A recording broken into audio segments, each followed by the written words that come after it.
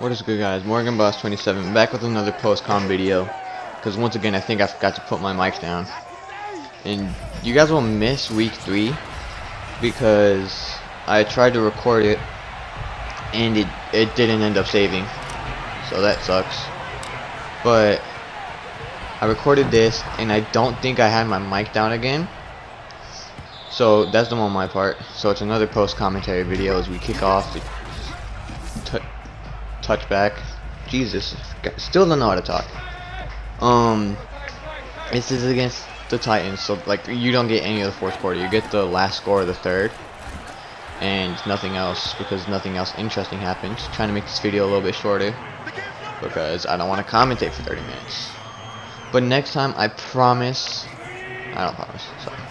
Hopefully, I'll be able to get you with a voiceover. What's the word? It'll be live comp. There it is. But we had Derrick Henry. That's why I didn't really show much of this game, because it was very boring, because it was just a lot of running, a lot of run plays, which you never want to see a lot of, but they still passed the ball. It was not a good game at all I mean, at the beginning I thought it'd be alright, I thought it'd be a good game, and then it turned out to not be a good game for us at all. As they got the 1st and 10 just past midfield, hand it off to Derrick Henry, and gets about a gain of 8. Well, it already has 21 yards. We have to run the ball 25 times to get 21 yards, so that's a thing. And I don't think it's the running back that's the problem. As Henry Ruggs is on this team, because I forgot to drop him. As Quinnen Williams gets hurt, he ends up actually being out for a while. I think he dislocates his hip or something with his hip, where he's out for like 6 or 8 weeks. As Julio Jones gets his first touchdown of the game on the nice little slant route. He went after the ball, yet dislocated his hip. As we get the ball at the 23-yard line. And we always start off with the one just to run, just to see how we do, and we get 1 yard on the play. Not good. Not good at all. I think I should start recording the game chat. It might be a party setting, or I might have not pulled my mic down. But next video, hopefully, I'm smart enough to do it correctly. Next video will be out earlier than normal, because I don't have school. Tries to do my auto shutdown. Shit's broken. As we will be stopped short of the first down. And you know me, we're gonna go for it. And we go with the fullback dive.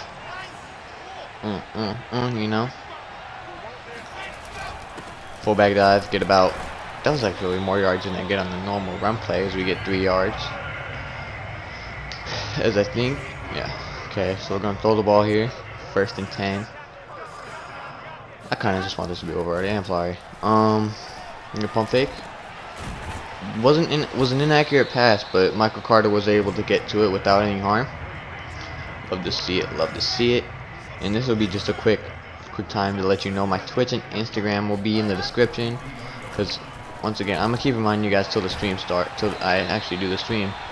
Actually, it's tomorrow. Tomorrow will be the start of my Vikings stream franchise. Or starting it around like later, you know, get the video out, get the episode 4 out a little earlier. As we got a deep throw, and it just gave me a bad animation. You totally would have caught that, but it'll be around like 6, maybe 6 Pacific Standard Time. As we hit Corey Davis, because we audible him to a streak, as he just runs into the end zone for a touchdown. 7-7, tie game. Now he's got to hope get a stop. If he's going to say hi to the fans, I'm pretty sure this is the first, or like the 2nd touchdown we scored in MetLife Stadium this year. As we're hoping to get a stop and give us a chance to take the lead, as we get a weird tackle, but you know, I'm gonna let that slide. It's gonna be a shorter video, like I said earlier, but it's not gonna be as short. It's gonna be only like 10 minutes short. It's still almost 19 minutes long. As when we're not blitzing, most of the time when I'm playing the Titans, I blitz almost every play as he drops back to throw. Makes it just a long throw. Is Julio Jones Moss's Conley, man, for his second touchdown of the game. 2 Titans possessions and 2 Julio Jones touchdowns. It happens. So we get the ball once again at the 23. As we're going to try and scramble with Zach Wilson, and we will. Try and get out of bounds, but or try and get the first before getting out of bounds, and we'll stop the yard short. But, you know, fumbles it out of bounds. No harm. Basically, it's the same thing as getting tackled. As we're going to run a play action jet sweep here. Fake the sweep. Fake the handoff. It's almost picked off because he threw it behind him. As Jeffrey Simmons will go down with an injury. I also forgot to tell you that I changed. Madden released who the X Factors would be. So I changed that. Gave everyone their X Factor. Moved the guys up to Superstar that went up. Moved the guys down that went down to Superstar. Moved the guys that went down to no abilities. Those are all changed. But I think I just got the update as I'm recording this. But I'm not gonna restart because I'm already, you know, 4 weeks in, and don't really want to restart because it'll change like the outcome of everything. So I'm not going to. I just edited it myself, but I'm not gonna get the most recent roster updates. Wasn't expecting Madden to drop that update, this update. If I knew they were gonna drop it, I would have waited a couple to see who went up and everything. But I got it all handled. As we get a nice little play, I wasn't gonna go for it. I didn't want to throw a pick, so I said, you know what? Let's just get closer to the marker, make it an easier punt. But the punt was really short. He doesn't call for a fair catch, so he gets laid the F out. Great hit. I mean, you got to take the positives when you can. You know, you can never, especially when you're the Jets. I know I say this a lot, but there will be a lot of negatives when you're the Jets. We might go 0-17. Unless you play like the Dolphins or something, which we play twice a year, or like, you know, the Lions, who are probably going to do really good because in Madden, on all Madden, CPU quarterbacks are invincible. But it happens. I don't know what to tell you. Is Derrick Henry just throws off Gonley? I think that was Gonley. No, that was Gonley. Gonley's just been manhandled today. Already got mossed by Julio Jones, and then just gets murdered by Derrick Henry. Stiff armed as he now gets freight trained. As he's hit that slant. Almost picked off by Bryce Hall. Almost picked off. AJ Brown just hangs on to it. It's kind of unfortunate. Kind of unfortunate. Is that? No, they're just replaying it. I don't know why I didn't edit out that replay. I'm sorry about that. Didn't realize that's what that was. As they now get a 1st and 10 from the 44, almost into our own, almost past midfield, into our territory. We're just gonna blitz every time because I don't know. As they hit their running back, Conley thankfully brings them down. Almost gets stiff armed again. That would have been depressing. We bring 5, I think. No, we audible out. Or we're bringing an extra guy, but in man coverage instead. If Gonley was a lot more, if he had Acrobat there, that would have been a pick. But we hit him. It's an incompletion, so it's nothing too upsetting. You see, Julio Jones is now at Superstar because I edited that. So there's your proof right there. He went down only to Superstar. Is Henry Ruggs burns Wilson, but just Ryan Tannehill overthrows it. It is what it is.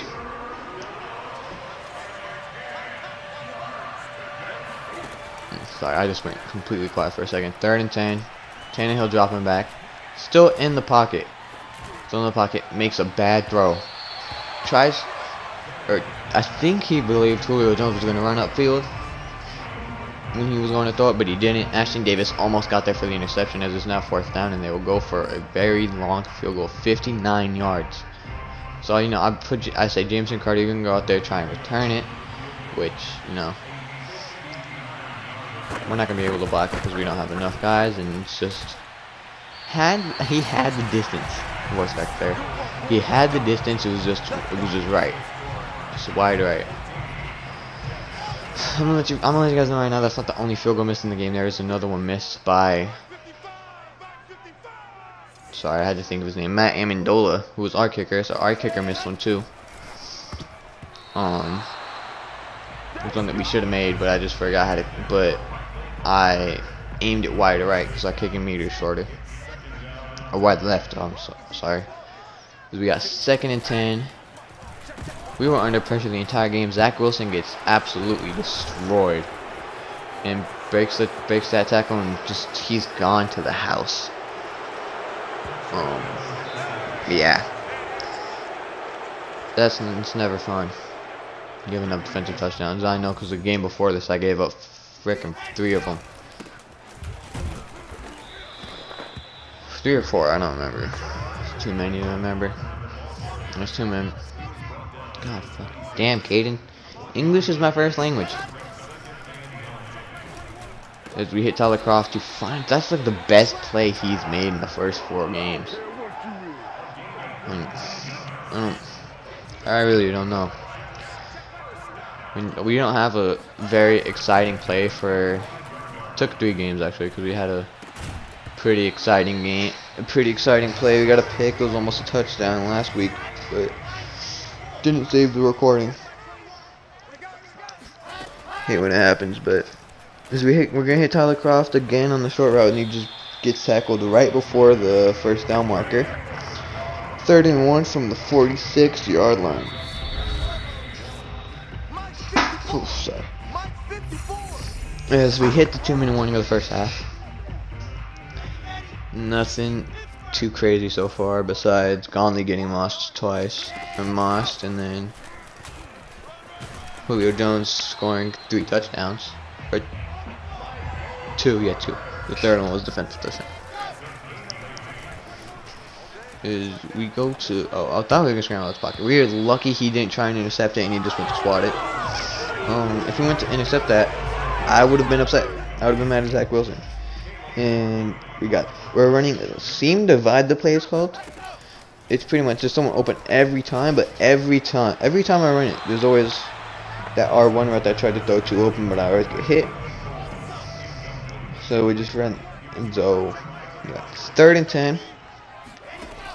We're not looking good after that first half. After that first possession, as Zach Wilson fitting into a small window, just getting over Kevin Byard's hand.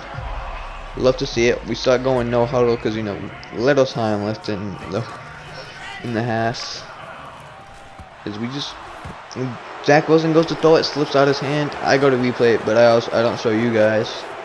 When I went to replay it, it was out of his hand before he got hit.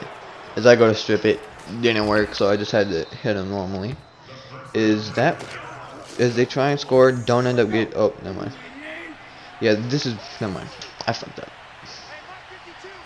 As they're going to drop back in coverage and scramble, throw it to, I think that was Henry Ruggs.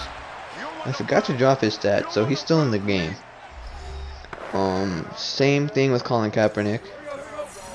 They got a 2nd and goal after they call a timeout. They hand it off to Derrick Henry. Blake Cashman just gets stiff-armed behind the line of scrimmage, and he does a weird dance that I don't think I'll ever see Derrick Henry do. So, you know, we get the ball, 44 seconds left in the half. Just overthrown by Zach Wilson. It is going to be a struggle to get Zach Wilson good enough to make those. But I think I figured out, no, because, okay. As we hit that to Jamison Crowder for a gain of, I forgot, I'm sorry, I'm zoning out, I don't know what's going on. And another one, Zach Wilson, if it goes out of his hand before he gets hit, gets kicked about 3 or 4 times. I'm just lucky it wasn't another defensive touchdown, because I would have lost my shit. As we skip to the second half because they try and score, nothing happens. As we do a jet sweep, Corey Davis tries to get outside but just gets taken down. If he gets past 37, that is a touchdown for sure. All the way to the house would have been a 2nd touchdown, but it wasn't. So, yeah. Try and go this play action is we throw it up to Jamison Crowder because I thought he thought he was gonna beat the corner. Didn't. So that sucks. 2nd and 10 from the 34-yard line. So Zach Wilson motioning out Michael Carter. Almost called him Zach Carter. I almost fucked up bad.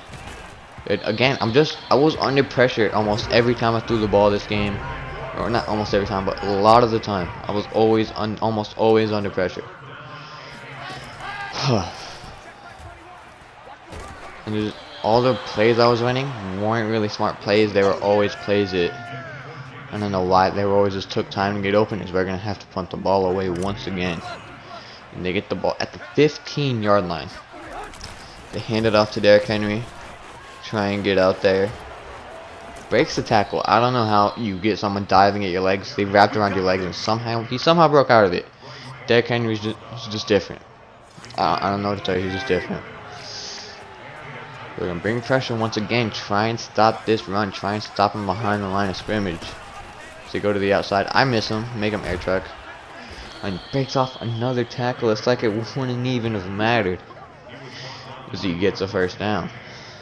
It's not a good game for us. But when you face the Titans, who are the best, who are the number one, I think they're the number 1 seed in the NFL in real life. It's not gonna go well when they have the best running back in the NFL, who at the end of his career, when his career is over, couldn't be the best or most dominant or most powerful running back of all time. I'm just saying. He definitely has the potential to be the best running back ever. But he is, I think, 28, 29 maybe. I don't know how old he is. He's definitely not reaching the end of his career. He is an absolute monster.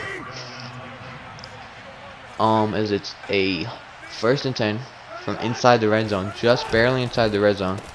Big handoff. Quincy Williams gets behind the line of scrimmage to bring Derrick Henry down immediately. You love to see it. Just love to see positives, man. And as long as the guys are getting better with how young of a team this is, as long as they're getting better, I'm gonna be happy with their performance. As they run pretty much the same play, as the same result happens. Get to the line of scrimmage, stopping him in his tracks as it brings up a 3rd and long. Commentating can be tiring, kids. Just giving you a heads up. Conley just misses. I don't know why he was behind him in coverage. I ended up replaying it in the full commentary. I said when you get halfway, that's going to be the rest of the game. And nothing interesting happened the rest of the game.